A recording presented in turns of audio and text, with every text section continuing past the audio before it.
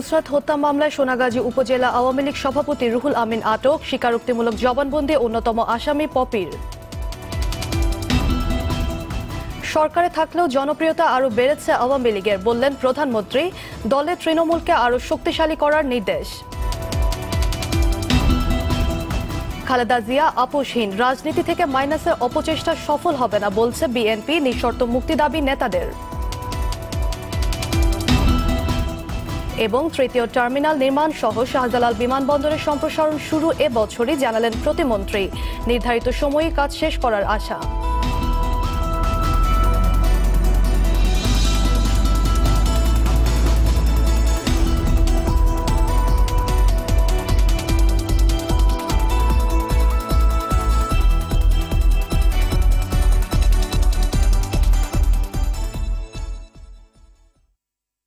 আসসালামু আলাইকুম, স্বাগত জানাচ্ছি RTV সকালের সংবাদে। শুনছিলেন মার্কেন্টাইল ব্যাংক সংবাদ শিরোনাম। পুরো সংবাদে আপনাদের সঙ্গে আছি আমি সাবরিনা সাবা। নুসরাত হত্যা মামলার অন্যতম সন্দেহভাজন সোনাগাজী উপজেলা আওয়ামী লীগের সভাপতি রুহুল আমিনকে আটক করেছে পিবিআই। গতকাল বিকেলে তাকে জিজ্ঞাসাবাদের জন্য হেফাজতে নেয় সংস্থাটি। তবে এখনও তাকে গ্রেফতার দেখানো হচ্ছে না। প্রাথমিকভাবে কেবল জিজ্ঞাসাবাদের জন্য আটক করা হয়েছে বলে জানিয়েছেন পিবিআই কর্মকর্তারা। সোনাগাজী ইসলামিয়া ফাজিল মাদ্রাসার আলিম পরীক্ষার্থী নুসরাত জাহান রাফিকে আগুনে পুড়িয়ে হত্যা ঘটনার আসামিরা আওয়ামী লীগ নেতা রুহুল আমিনের সংশ্লিষ্টতার অভিযোগ করেছে। তবে এখন পর্যন্ত তাকে আসামি করা হয়নি এবং গ্রেফতারও করা হয়নি। মাদ্রাসা ছাত্রী নুসরাত হত্যার ঘটনায় আদালতে স্বীকারোক্তিমূলক জবানবন্দি দিয়েছেন মামলার অন্যতম আসামি উম্মে সুলতানা পপি। গতকাল সন্ধ্যায় ফেনীর সিনিয়র জুডিশিয়াল ম্যাজিস্ট্রেট শরাফুদ্দিন আহমেদের আদালতে তার জবানবন্দি নেওয়া হয়। একই সময়ে আদালতে নেওয়া হলেও জবানবন্দি দেয়নি আরেক আসামি জাভেদ হোসেন। তাকে আবারও 3 দিনের রিমান্ডে নেওয়া হয়েছে। আর হত্যাকাণ্ডে অংশ নেওয়া আসামি কামরুন নাহার মনিকে নিয়ে ঘটনাস্থল পরিদর্শন করেছে পিবিআই। এদিকে হত্যাকাণ্ডের ঘটনায় সোনাগাজী ফাজিল মাদ্রাসার পরিচালনা কমিটি বাতিল করেছে ইসলামী আরবি বিশ্ববিদ্যালয়। বিষয়টি নিশ্চিত করেছেন মাদ্রাসার ভারপ্রাপ্ত অধ্যক্ষ মোহাম্মদ হুসাইন আহমদ।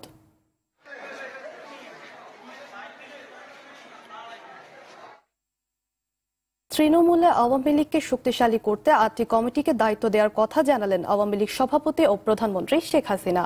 সরকারে থাকলেও দলের জনপ্রিয়তা বেড়েছে বলে দাবি করেন সরকার প্রধান। মুজিব বর্ষ ও স্বাধীনতার সুবর্ণ জয়ন্তী পালনে সরকারের পাশাপাশি দলীয় উদ্যোগ নেওয়ার কথা বলেন তিনি। গতকাল বিকেলে বঙ্গবন্ধু এভিনিউয়ে আওয়ামী লীগের কেন্দ্রীয় কার্যালয়ে দলের যৌথ সভায় এসব কথা বলেন প্রধানমন্ত্রী। আরও জানাচ্ছেন রুহুল আমিন তুহিন। সম্প্রতি শেষ হওয়া উপজেলা নির্বাচনে নৌকার বিরুদ্ধে অবস্থান নেওয়া মন্ত্রী ও সংসদ সদস্যদের বিষয়ে দলের সিদ্ধান্ত, বঙ্গবন্ধুর জন্মশতবার্ষিকী পালন এবং সাংগঠনিক নানা দিক নিয়ে আলোচনা হয় যৌথ সভায়। বাংলাদেশের মানুষের মৌলিক চাহিদাগুলি পূরণ করা। দলের কেন্দ্রীয় কার্যালয়ে কার্যনির্বাহী সংসদ ও উপদেষ্টা পরিষদের সদস্যদের বিভিন্ন দিক নির্দেশনা দেন আওয়ামী লীগ সভাপতি ও প্রধানমন্ত্রী শেখ হাসিনা। তৃণমূলে দলকে সুসংগঠিত করে মুজিব বর্ষ পালন করতে প্রতিটি বিভাগে কমিটি করার কথা জানান। আমরা 8টা বিভাগে 8টি কমিটি গঠন করেছি। যে কমিটির দায়িত্ব থাকবে আমাদের সংগঠনগুলি একেবারে তৃণমূল পর্যায় থেকে আবার নতুন করে ঢেলে সাজানো এবং গড়ে তোলা, এবং যেখানে কোথায় কমিটি আছে না আছে সেগুলি দেখা, এবং সাংগঠনিকভাবে বাংলাদেশ আওয়ামী লীগকে আরো মজবুত করে গড়ে তোলা, সেটাই আমাদের লক্ষ্য।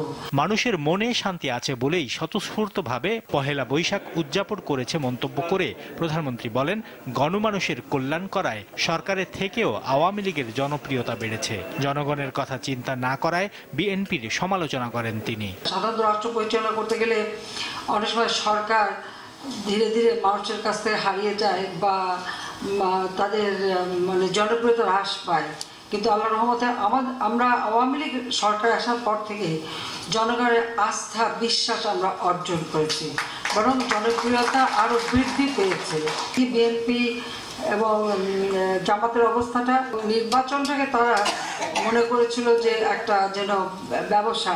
দেশকে সমৃদ্ধশালী করেই জাতির জনকের জন্মশতবার্ষিকী পালন করা হবে বলে মন্তব্য করেন বঙ্গবন্ধু কন্যা শেখ হাসিনা। রুহুল আমিন তুহিন, RTV, ঢাকা। খালেদা জিয়া কারোর সঙ্গে আপোষ করবেন না জানিয়ে বিএনপি মহাসচিব মির্জা ফখরুল ইসলাম আলমগীর বললেন, তিনি যেখানে থাকবেন সেখান থেকেই গণতান্ত্রিক আন্দোলনে নেতৃত্ব দিবেন। আর গয়েশ্বরচন্দ্র রায় বলেছেন, দলের সব নেতারা খালেদা জিয়ার মতো আপোষহীন হলে পেরোলের মতো অসম্মানজনক প্রস্তাব আসতো না। রাজধানীতে এক অনুষ্ঠানে এসব কথা বলেন তারা। মাইদুর রহমান রুবেলের রিপোর্ট। খালেদা জিয়া তৃতীয় বিশ্বের কণ্ঠস্বর নামের নতুন এই বইয়ের প্রকাশনা উৎসবের আয়োজন করা হয় সুপ্রিম কোর্ট মিলনায়তনে।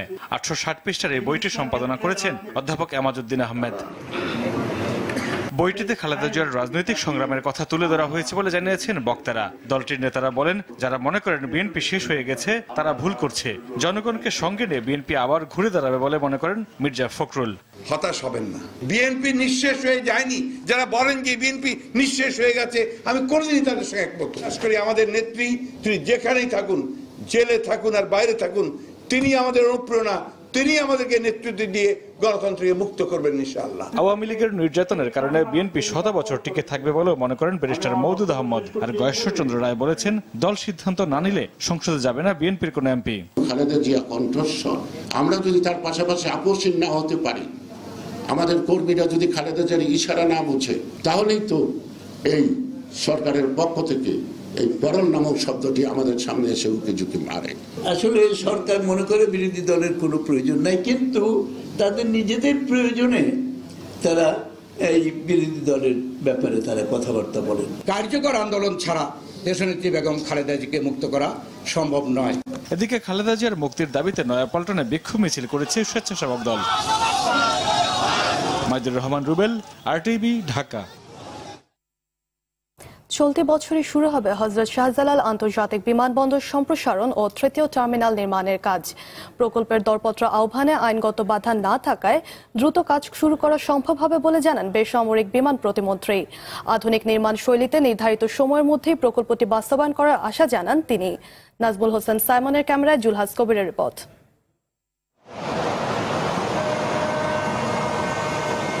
আকাশপথের ক্রমবর্ধমান যাত্রীচাপ সামাল দিতে আধুনিক ও নান্দনিকতার ছোঁয়ায় চলতি বছরেই শুরু হতে যাচ্ছে ঢাকার হযরত শাহজালাল আন্তর্জাতিক বিমানবন্দরের তৃতীয় টার্মিনালের নির্মাণ কাজ।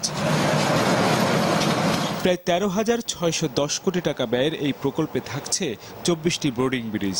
ব্রিজের সঙ্গে থাকবে 15টি আগমনী বেল্ট। 3 তলা ভবনে থাকবে পর্যাপ্ত সংখ্যক escalator, sub station, lift, radar, control tower, বহুতল গাড়ি পার্কিং সহ নানা সুবিধা। থাকছে আধুনিক ভিআইপি ভবন, ট্যাক্সিওয়ে, নিকুঞ্জের লা মেরিডিয়ান হোটেলের সামনের রাস্তা থেকে টার্মিনাল পর্যন্ত ওভারব্রিজ। যাত্রী ও দর্শনার্থীদের আসা যাওয়ায় থাকবে পৃথক ব্যবস্থাও। দীর্ঘদিন আইনি জটিলতায় আটকে থাকার পর গত মাসের 31 তারিখ সর্বোচ্চ আদালতের আদেশে থার্ড টার্মিনাল নির্মাণের জট খুলে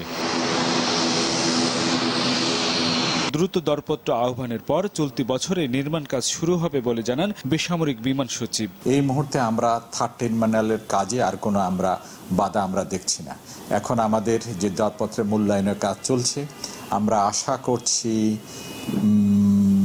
5-6 মাসের মধ্যেই আমরা এটা আমাদের মাননীয় প্রধানমন্ত্রী এটা ভিত্তিপ্রস্তর স্থাপন করতে পারবে। ইতিমধ্যে জাইকার সাথে আমাদের একটা চুক্তি হয়েছে। জাইকা আমাদের 80% খরচটা সহায়তা দিচ্ছে এবং বাকিটা আমাদের বাংলাদেশ সরকারের জিওবির অর্থেই ব্যয় হবে। তৃতীয় টার্মিনাল নির্মাণ শেষ হলে ঢাকার বর্তমান যাত্রীচাপ সামাল দেওয়া সম্ভব হবে এবং শাহজালাল উপমহাদেশের অন্যতম আকর্ষণীয় বিমানবন্দর হয়ে উঠবে বলে মনে করেন বিমান প্রতিমন্ত্রী। এখানে 24টা বোর্ডিং ব্রিজের ব্যবস্থা আছে। ইনিশিয়ালি 12টা বোর্ডিং ব্রিজ হবে, 12টা লাগেজ বেল্ট একসাথে কাজ করবে। সম্পূর্ণ অটোমেশন পদ্ধতিতে সমস্ত কাজ হবে। এখানে যাত্রী হয়রানির কোনো প্রশ্ন এখানে থাকার কোনো ব্যবস্থাই রাখা হয় নাই। আমাদের চেষ্টা থাকবে যত দ্রুত সম্ভব প্রক্রিয়াটা সম্পন্ন করে কাজ শুরু করা। চেষ্টা করবো এটা হয়তো 2-3 মাসের ভিতরে এই টেন্ডার প্রক্রিয়া যাতে কমপ্লিট হয়। প্রকল্পের কাজ নির্ধারিত সময়ে শেষ করতে পারলে আগামী 2023 সালে এটি ব্যবহার করতে পারবে যাত্রীরা। প্রতিদিন আকাশপথে যাত্রী বাড়ছে বাংলাদেশে, আর সেটির চাপ সামাল দিতে হিমশিম খেতে হচ্ছে হযরত শাহজালাল আন্তর্জাতিক বিমানবন্দরকে। আর তাই তৃতীয় টার্মিনাল নির্মাণের যে উদ্যোগটি নেওয়া হয়েছে সেটি যত দ্রুত নির্মাণ কাজ শেষ করা যাবে ততই বাংলাদেশে এভিয়েশন সেক্টর আরও বেশি উন্নতি করবে। আর বিশেষজ্ঞরা বলছেন দ্রুত যদি এই তৃতীয় টার্মিনাল নির্মাণ কাজ শেষ না করা যায় তাহলে আগামীতে এই এয়ারপোর্টটি আসলে ব্যবহারের অনুপযোগী হয়ে আসবে। জুলহাস কবির, RTV, হযরত শাহজালাল আন্তর্জাতিক বিমানবন্দর, ঢাকা। চাঁপাইনবাবগঞ্জের শিবগঞ্জে বিএসএফ এর গুলিতে বিশারত আলী বিশু নামে বাংলাদেশি এক রাখাল নিহত হয়েছে। গতরাতে উপজেলার মাসুদপুর সীমান্তে এই ঘটনা ঘটে। নিহত বিশু উপজেলার তারাপুর মুন্সিপাড়ার তৈমুর হোসেনের ছেলে। বিজিবি জানায় রাতে বিশু সহ কয়েকজন গরু আনতে সীমান্তে যায়। শোভাপুর ক্যাম্পের বিএসএফ সদস্যরা তাদের লক্ষ্য করে গুলি ছুড়লে বিশু গুলিবিদ্ধ হয়। পরে তার মৃত্যু হয়। খবর পেয়ে বিজিবি মরদেহটি উদ্ধার করে। ঝিনাইদহের সদর উপজেলায় জামিরুল ইসলাম নামের এক হার্ডওয়্যার ব্যবসায়ীকে গুলি করে হত্যা করেছে দুর্বৃত্তরা। গেল রাতে মধুহাটি ইউনিয়নের কুবিরখালী মাঠ এলাকায় এই হত্যাকাণ্ডের ঘটনা ঘটে। ঝিনাইদহ অতিরিক্ত পুলিশ সুপার মলু মিয়া জানান, রাতে জামিরুল ইসলাম জিয়ানগর বাজার থেকে দোকানে এক কর্মচারীর সাথে মোটরসাইকেলে করে বাড়ি ফিরছিলেন। কুবিরখালী গ্রামের খালপাড় আসলে দুর্বৃত্তরা রাস্তার উপর কলাগাছ ফেলে তার গতিরোধ করে। পরে মাথায় এবং বুকে গুলি করে পালিয়ে যায়। খবর পেয়ে পুলিশ ঘটনাস্থলে গিয়ে নিহতের মরদেহ উদ্ধার করে। ময়নাতদন্তের জন্য তার মরদেহ সদর হাসপাতালের মর্গে পাঠানো হয়েছে। তবে কি কারণে এই ঘটনা ঘটেছে তা জানতে পারেনি পুলিশ। সিরাজগঞ্জের উল্লাপাড়ায় পুলিশের সাথে বন্দুকযুদ্ধে মোস্তফা কামাল নামের এক যুবক নিহত হয়েছে। পুলিশের দাবি, নিহত যুবক মাদক ব্যবসায়ী। ভোরে উপজেলার ঘোষকাতি এলাকায় বন্দুকযুদ্ধের এই ঘটনাটি ঘটে। এই সময় আরও 4 মাদক বিক্রেতাকে আটক এবং বেশ কিছু ফেন্সিডিল ও ইয়াবা উদ্ধার করা হয়। উল্লাপাড়া থানায় ওসি দেওয়ান কৌশিক আহমেদ জানান, গোপন সংবাদের ভিত্তিতে ওই এলাকায় অভিযানে গেলে পুলিশের সাথে মাদক ব্যবসায়ীদের গোলাগুলি হয়। পরে ঘটনাস্থল থেকে একজনের গুলিবিদ্ধ মরদেহ উদ্ধার করে পুলিশ।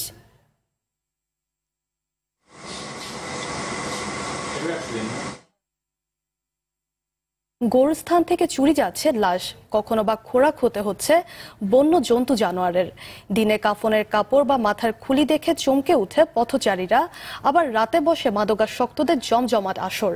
এমন অবস্থা সিলেটের হযরত মানিক রহমতুল্লাহি আলাইহি গোরস্থানের। স্থানীয়দের অভিযোগ, দীর্ঘদিন ধরে সংস্কারের অভাবে পড়ে থাকলেও ভ্রুক্ষেপ নেই কর্তৃপক্ষের। সিলেট প্রতিনিধি হুসেন আহমদ সুজাদের তথ্যচিত্র জানাচ্ছেন অভি ইসলাম।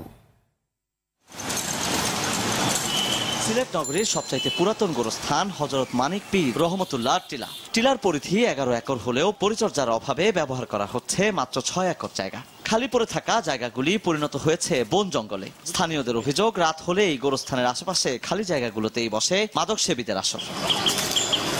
ইয়াবার ব্যবসা চলতেছে, এইরকম জঙ্গল করে, ঘন জঙ্গলের ভিতরে আপনার ফেন্সিডিল খায়, নিশা করে, গাঞ্জাকুর, মদকুর, নিশাকুর, রাত্রে বেলা আড্ডা মারে।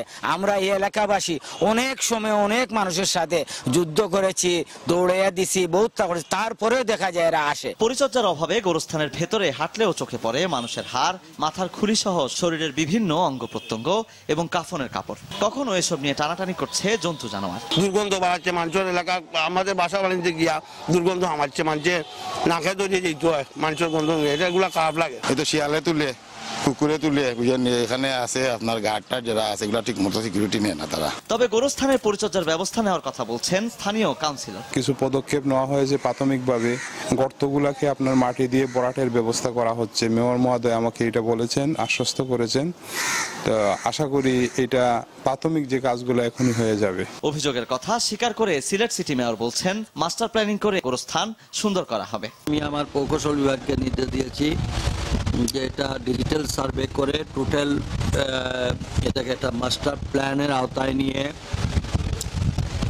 গোরস্থানে লাশ দাফন করা থেকে শুরু করে এখানে মাটি ফিল আপ করা পর্যন্ত এবং লাইটিং এর ব্যবস্থা সুন্দরভাবে করার জন্য। তবে কবে নাগাদ গোরস্থানের কাজ শুরু হবে তার বিষয়ে কোনো সঠিক জবাব দিতে পারেনি নগর। অভি ইসলাম, টিভি।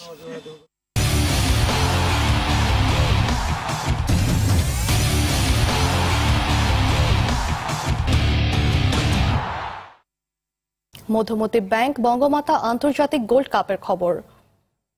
বাংলাদেশের ফুটবল ইতিহাসে মানের দিক দিয়ে সবচেয়ে আকর্ষণীয় সম্প্রচার হবে এবারে বঙ্গমাতা অনূর্ধ্ব-19 নারী আন্তর্জাতিক গোল্ড কাপ ফুটবলে। মান নিশ্চিত করতে এরই মধ্যে কাজ শুরু করেছে দেশি বিদেশি এক ঝাঁক প্রশিক্ষিত জনবল। টিভি দর্শকদের জন্য দৃষ্টির সহনশীলতা নিশ্চিতের পাশাপাশি মোবাইল ফোনে খেলার দেখার ব্যবস্থাও থাকছে। RTVর সঙ্গে একান্ত সাক্ষাৎকারে এসব পরিকল্পনার কথা জানান টুর্নামেন্টের স্বত্বাধিকারী প্রতিষ্ঠান কে স্পোর্টের প্রধান নির্বাহী ফাহাদ করিম। অরুণ গফুরের রিপোর্ট। বঙ্গবন্ধু গোল্ড কাপ সহ বেশ কিছু আন্তর্জাতিক টুর্নামেন্ট হলেও কখনো নারীদের জন্য পূর্ণাঙ্গ টুর্নামেন্ট আয়োজন করেনি বাংলাদেশ। সে অপূর্ণতা দূর করে এবার হতে যাচ্ছে বঙ্গমাতা অনূর্ধ্ব-19 নারী আন্তর্জাতিক গোল্ড কাপ ফুটবল। বিশ্বের ৮০টি দেশে এই খেলা সরাসরি সম্প্রচারের ব্যবস্থা করেছে স্বত্বাধিকারী প্রতিষ্ঠান কে স্পোর্টস। ফুটবল টুর্নামেন্টের আন্তর্জাতিক সম্প্রচারের অভিজ্ঞতা এ দেশে খুব বেশি না থাকলেও সর্বোচ্চ মান নিশ্চিতের সব ব্যবস্থাই দিচ্ছে কে স্পোর্টস। এটা এই ভিত্তিক কিংবা এটা নারীদের ফুটবল বলে কোনো রকম কোনো কম্প্রোমাইজ কিন্তু আমরা করছি না, বরঞ্চ আমরা যেটা বললাম যে we are actually going for a better and more elaborate quality. আমরা 12টা ক্যামেরা ইউজ করেছিলাম on the field Bangabandhu gold কাপে, বাট এই ক্ষেত্রে আমরা 13টা ক্যামেরা ইউজ করছি অন দ্য ফিল্ড এবং প্রত্যেকটা ক্যামেরা হাই ডেফিনেশন ক্যামেরা হবে এবং এছাড়া কিছু ফ্রি ক্যামেরা থাকবে। আই থিঙ্ক 2টো ফ্রি ক্যামেরা থাকবে, অর্থাৎ total 15 camera will be use for the whole production. Slow motion, replay, highlights সবকিছুই থাকবে পরিকল্পনা অনুযায়ী। তবে থাকবে না বাহুল্য, সম্প্রচারের সব বিভাগেই দক্ষতা ও পেশাদারিত্বের ছাপ রাখতে কে স্পোর্টস বদ্ধপরিকর বলে জানান ফাহাদ করিম। দর্শকরা যখন কোনো প্ল্যাটফর্মের মাধ্যমে খেলা দেখবে অত্যন্ত স্পষ্ট, হাই ডেফিনেশন, ভালো কোয়ালিটি এবং slow motion, super slow, অল্ট্রা slow, কোনো কিছু কোনো কম্প্রোমাইজ নেই। বাংলাদেশের ক্যামেরা থাকবে, ভারতীয় থাকবে এবং মডারেশন থাকবে এবং যেটা আমরা বললাম প্রত্যেকটা ক্যামেরাম্যানের ফুটবল প্রোডাকশন করার অভিজ্ঞতা আছে। সে যেহেতু এটা মেয়েদের টুর্নামেন্ট সেহেতু আমরা একজন মহিলা ফিল্ড এমসি রাখবো। অস্ট্রেলিয়া থেকে একজনকে আনছি যারও ফুটবল অভিজ্ঞতা আছে, ফুটবল নিউজ করার অভিজ্ঞতা আছে। প্রযুক্তির এ যুগে উপভোগ্য লড়াই থেকে ব্যস্ত নাগরিকরা যেন বাদ না যান সেজন্য কে স্পোর্টস ও আরটিভির ফেসবুক পেজে টুর্নামেন্টের সব খেলা সরাসরি সম্প্রচারের ব্যবস্থা রাখা হয়েছে। খেলার সুযোগ দেখার কিংবা শোনার সুযোগ আছে, প্রত্যেকটা প্ল্যাটফর্মে আমরা টাচ করছি। অর্ণব গফুর, আরটিভি, ঢাকা। সকালে সংবাদ শেষ করার আগে মার্কেন্টাইল ব্যাংক শিরোনামগুলো জানিয়ে দিচ্ছি আরো একবার।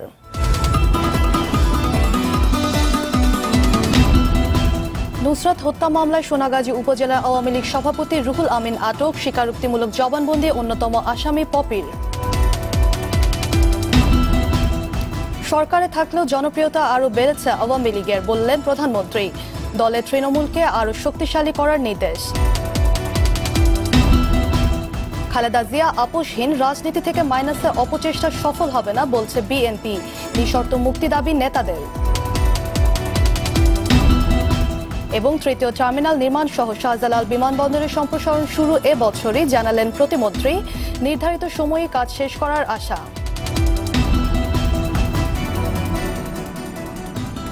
সকালের সংবাদ এ পর্যন্তই। আরটিভি সবশেষ সংবাদ জানতে যে কোনো মোবাইল ফোন থেকে 24141 নম্বরে ডায়াল করুন।